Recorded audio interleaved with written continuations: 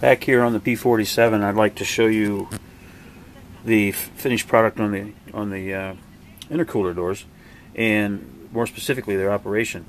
Here's the two servos right here that operate them, and I've set them up on my radio here. Let me get things turned on here. Let's get this switch on here. There we go. Okay, now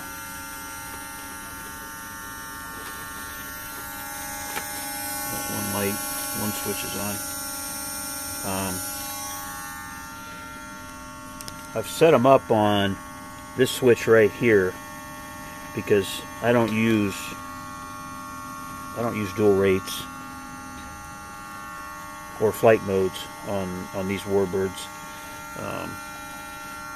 I do use Expo, but I don't use any dual rates. Now Dino flies with no Expo, and I'm always amazed at how steady he is and how well he flies like that. But I've become accustomed to using Expo on mine, so I do use that, but I don't use the dual rates. I guess it's just what you get used to.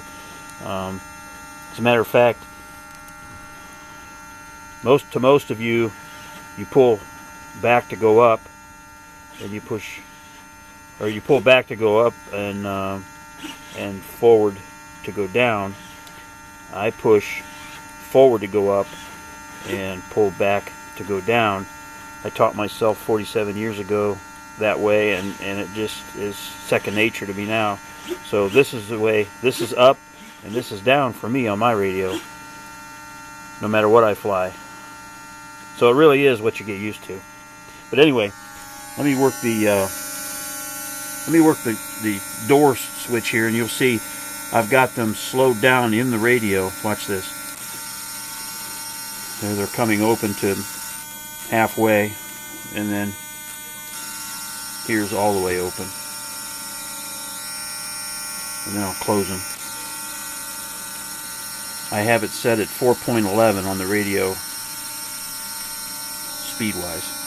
Now let me roll it over here a little bit. Let's see here. I gotta put this down.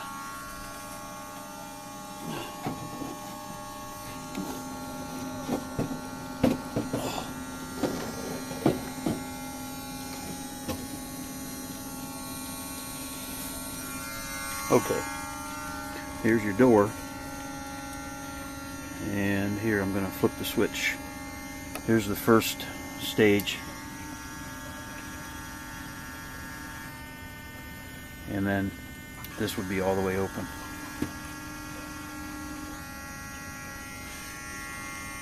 See if you can see it like that from this way, and I'll close it. That's going all the way closed. Well, not quite. There's the second notch. Yeah, and see how it kicks out right here and is flush. And if I can get another angle at it here, maybe you can see it better. Looking down on it. Okay, here we go. It's going to come all the way open this time. See how it's coming pretty much straight back, and then right at the end there it'll start to kick out. There you go. That's the intercooler doors on the P-47 in a fairly scale type operation. And it is sliding shut. And you see it kick out. Okay, that's what I wanted to show you.